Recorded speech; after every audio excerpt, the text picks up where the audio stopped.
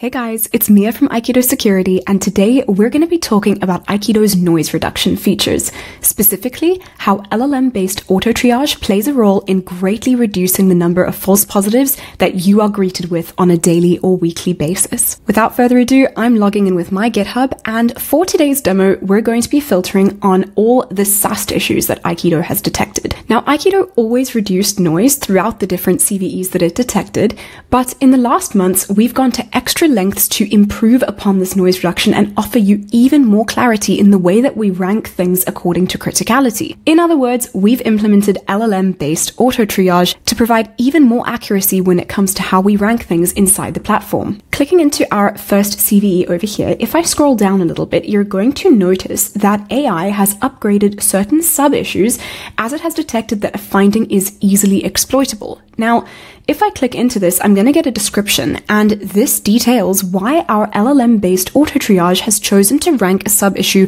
more critically than it otherwise would have been ranked. All you need to do is read the AutoTriage reasoning to further understand why the LLM-based AutoTriage ranked the severity the way it did. Now, you might be thinking, that's all good and well, it can rank things more critically if I want them ranked more critically, and maybe it detects more issues than I otherwise would have found in the first place, but what about noise reduction? And in this next CVE, I will demonstrate how we are also able to now ignore certain issues with the LLM-based AutoTriage. As you can see here, AI has assessed the finding as a false positive.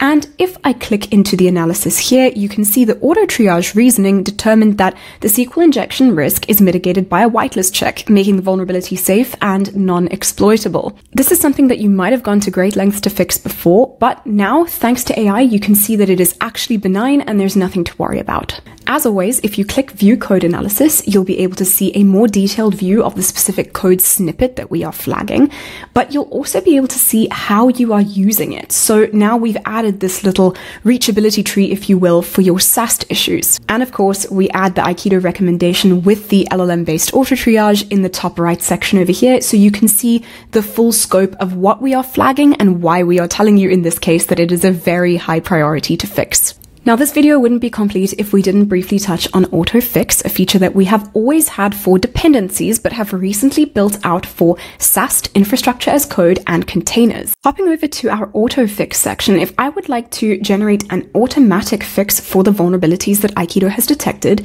all I need to do is click on Preview AutoFix, and we're going to create a sandbox with the code snippet that contains the vulnerability and suggest some new lines of code to substitute the vulnerability. As you can see here, we are suggesting a change for the risky red line with a new and improved green line of code that we can implement. And it's possible to apply it directly in your IDE, in this case, inside my Visual Studio Code, or for you to create a pull request if you so wish to do directly into your Git system. As always, if you liked what you saw and you'd like to spin up a free trial for yourself to test it out, head over to app.aikido.dev and leave us your feedback. And of course, I'll see you in the next video.